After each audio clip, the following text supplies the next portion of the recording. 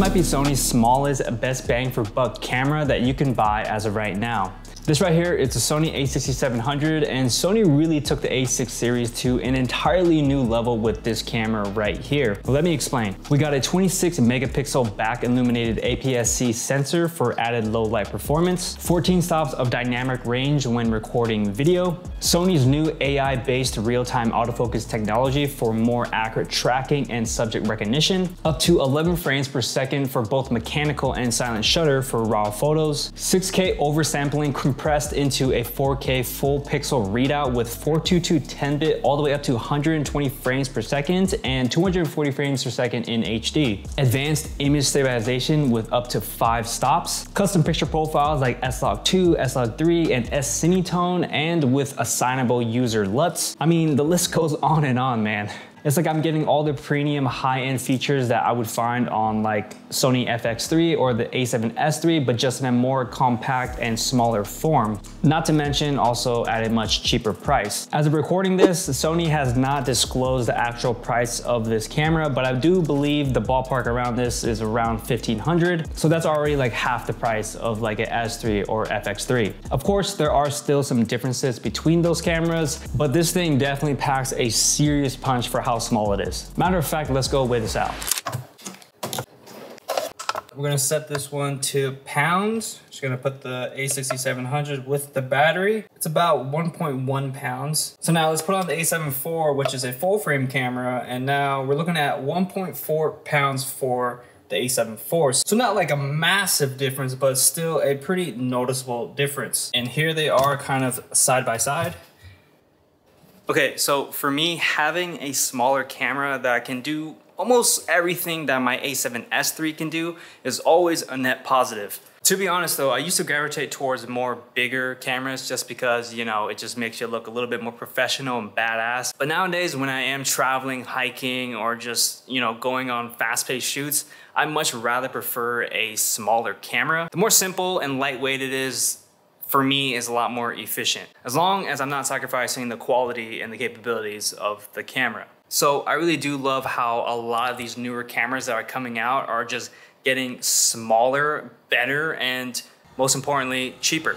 Okay, so now let's talk about the overall feel and build quality of this camera. And starting off with the grip itself, it does feel super solid and really girthy. Definitely a nice upgrade if you're coming from the A6400 or even the A6000. It does have a matte finish to the camera, which feels and looks really premium, just like some of the more expensive Sony cameras like the A7S III or FX3 or FX30. We do got our dials over here on top with 3 custom profiles, which I'm a big fan of. I personally love having this on top, just makes shooting a whole lot easier. We got our shutter dial and aperture dial over here as well, and we got our record button over here on the top with a custom button right next to it.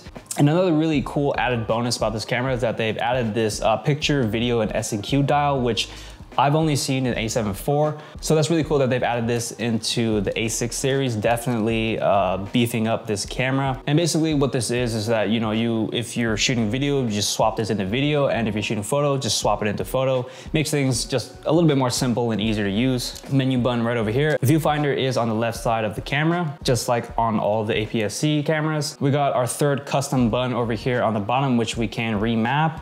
FN, you know, typical dial, everything, autofocus over here, playback button right over here. We do have a fully articulating screen where we can flip around so that we can see ourselves while we're vlogging or even just filming a video. Moving into the battery of this camera, this does take the much bigger Sony cameras, so definitely gonna have much more battery life compared to, you know, the A6400 or the A6000, which is definitely recommended. Now going around onto the left side of the camera where we do have our SD card slot. Now there is only one SD card slot, and this does not take the new Type A express card. So you will need like one of these tough cards to be able to record in the highest resolution and highest frame rates and stuff like that. So, you know, just keep that in mind. If I go ahead and open up this slot right over here, this is where our mic jack is, as well as a USB Type-C. And for our last little slot over here, now, unfortunately, this does only have a mini HDMI, so definitely something really important to consider. And right next to that is just our microphone jack. So pretty solid. Nice Sony logos in the front right over here, and here's what the sensor looks like. Overall, the camera feels super solid and premium, and also looks really nice. And most importantly, it's super tiny and compact. Now, I wanted to get into the functionalities of this camera, and starting off with the file formats that you can record in. So on the A6700, you do have access to all of the file formats like XAVC SI in both HD and 4K, XAVC S in both HD and 4K, and also XAVC HS in 4K.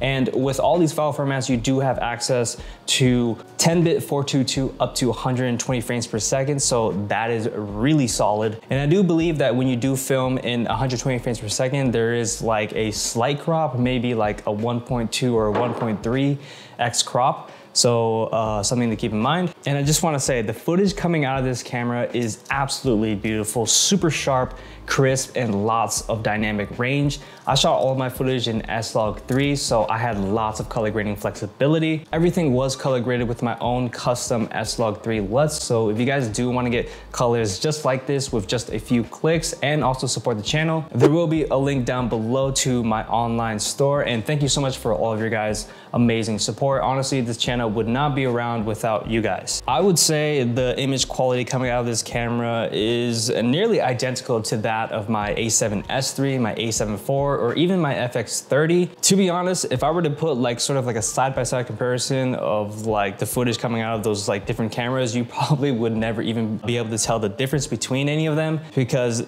the footage out of this thing is just that good. That's why I'm so excited about this thing. I mean, for a fraction of the price and something that is so much more smaller and compact, yet you're still able to get nearly identical image quality out of it. So pretty amazing. Now, something that really interested me about this new camera was that they also did add a back illuminated sensor for more low light capabilities. So I actually took this camera out to the fair and got some really nice low light footage. And even though I was at some relatively high ISOs, I was still able to get some super clean shots.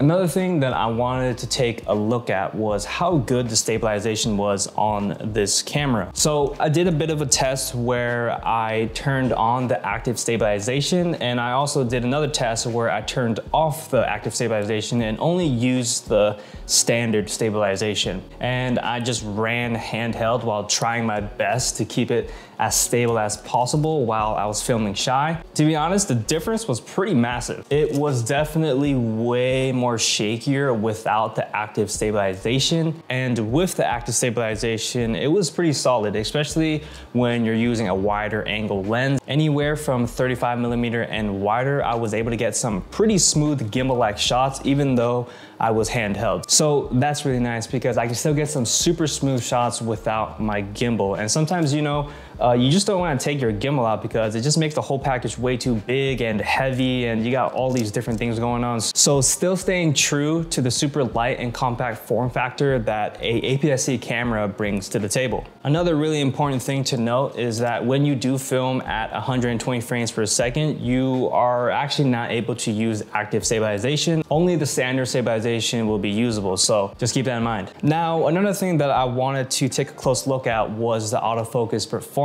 So this camera has Sony's new AI autofocus system, where basically every aspect of the autofocus system is improved. It can recognize humans better. It can even recognize cars, animals, birds. And for humans, it can even recognize the posture of your subject. Like, it doesn't even need the face or eyes for the camera to be able to recognize that that is a human subject that you want to be focused on. So some pretty mind-blowing stuff that I don't really fully understand.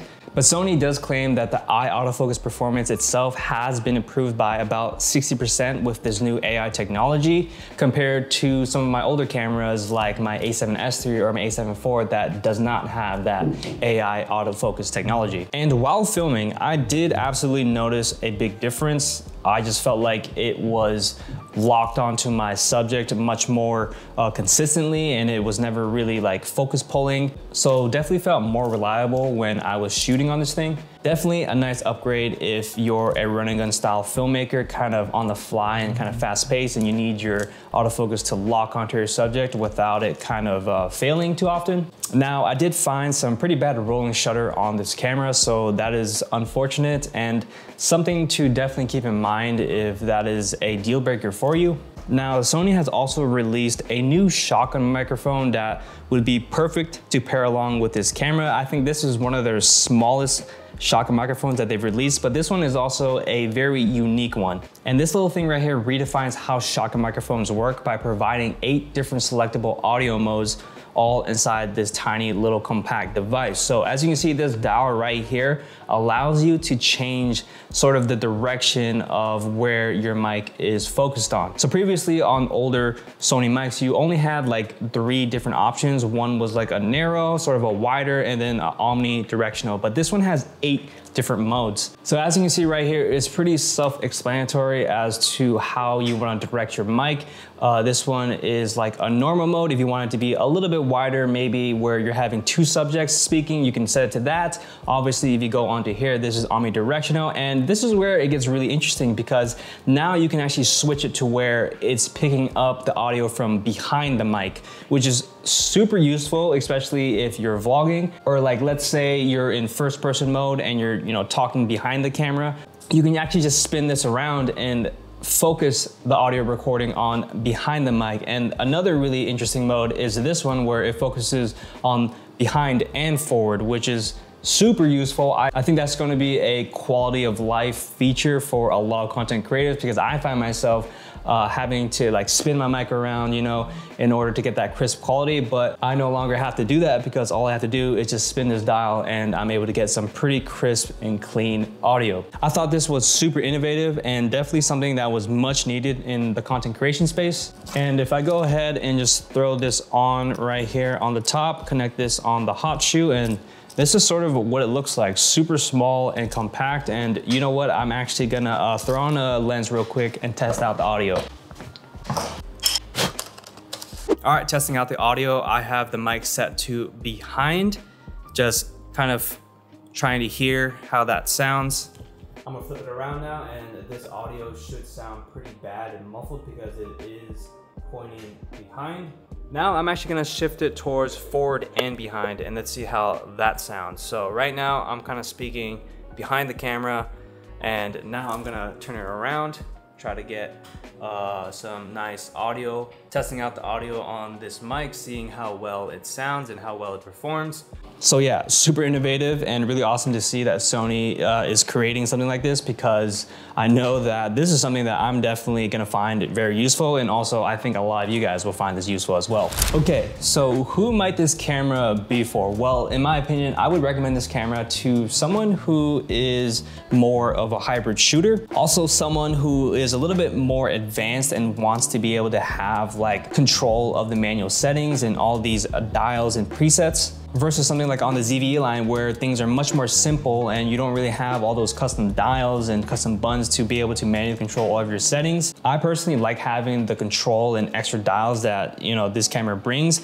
It just is something that I'm always been used to when I started shooting. And it's not like you can't do that on the ZVE either, but it just makes it a little bit more easy when you have all these like buttons and dials. This camera would also be great for someone who just wants more quality in their footage without really having to, break the bank like with some of the other Sony cameras costing upwards of like $3,000. I think this one is like a solid middle ground where it's still packed with a lot of pro features. Obviously, a really important thing to keep in mind though is that this is a APS-C sensor, so you will have to adopt into sort of the APS-C lens ecosystem, which Sony does have a ton of really amazing APS-C lenses to choose from, so that's honestly not really a problem. And if you do have any full frame lenses anyways, you could always still just use those full frame lenses on this camera and it'll still work just fine. Honestly, if I didn't have like 4 different cameras already, I would probably pick this one up. I think this would be a great workhorse of a camera and also a perfect first camera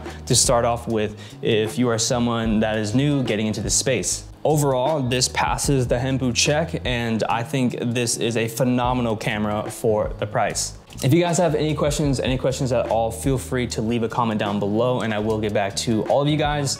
If you guys are interested in my custom S-Log3 LUTs or my Lightroom presets, feel free to check out the link down below in the description. All of your support truly is appreciated and really helps the channel keep going. Thank you once again for watching, and if you made it all the way till the very end, you are absolutely awesome, and I think that's it. Till next time, later.